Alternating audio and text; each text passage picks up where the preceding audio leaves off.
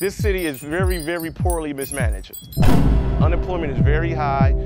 Gangs and violence are still here, even though it's not as violent as it used to be. You know, people still get shot, stabbed, whatever. It's the inner city life. That environment can breed the worst type of mentality, or it can breed the best. There's no in between. You either make it out or make something of yourself while you're here, or you just fall victim to the negativity. If your town is corrupt or anything you're working is corrupt, use that corrupt nature to find your way in. So you go there and you slowly make a change. You talk to people. Why are you doing what you're doing? Well, I'm doing what I'm doing because I want to see a change in my community. I'm tired of looking at the eyesores. I'm painting. And then you'll be surprised of how many people will come in just off that energy. Like, okay, wait a minute.